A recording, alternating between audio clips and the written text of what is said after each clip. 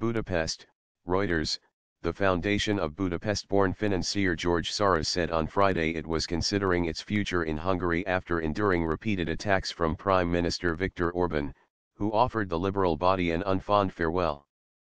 Critics of the right-wing Hungarian government, already the target of European Union legal action, said a departure of the Open Society Foundation's, OSF, would mark a milestone in a slide towards authoritarian rule as Orban cracks down on independent centers of thought and activism.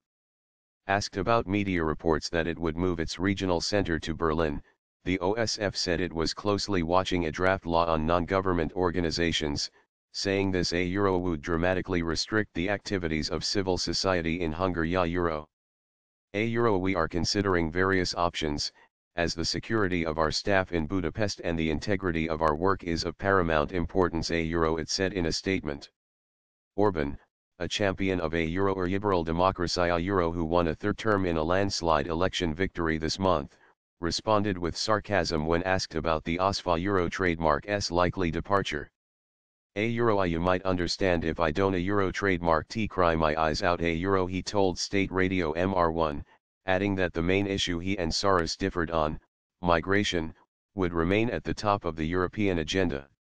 The European Commission has taken Hungary to the European Court of Justice over the NGO draft law, accusing the government of violating the right to freedom of association. Orban has increased his control over the media and put allies in control of formerly independent institutions, while his stand on refusing to accept large numbers of migrants in Hungary has also put him in conflict with the EU.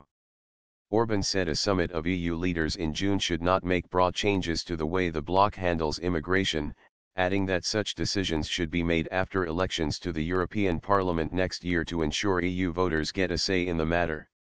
Euro governments must operate of the people, by the people, for the people Euro he said. Euro or therefore to create a framework in the migration issue 1 year before the elections is unfair, undemocratic. I urge Euro trademark's leaders to exercise restraint Euro. Deepening conflict. Soros has promoted liberalism since before the 1989 fall of communism, funding education, scholarship, and political movements.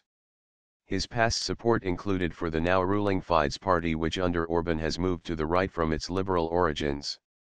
Orban and Soros last spoke in 2010 and clashed publicly over the 2015 European migration crisis. Orban says Soros is out to undermine Euro trademark's cultural identity while the billionaire has accused him of running a mafia state. Orban has hardened his stand on non-government organizations, NGOs, after his campaigning mostly on migration and fighting U.S. based Soros and his organizations brought him the election success. Euro or ETHIS fits into the series of steps that allows no sector to operate without the government Euro trademark's stamp of approval Euro said Thomas Boros at the Policy Solutions think tank.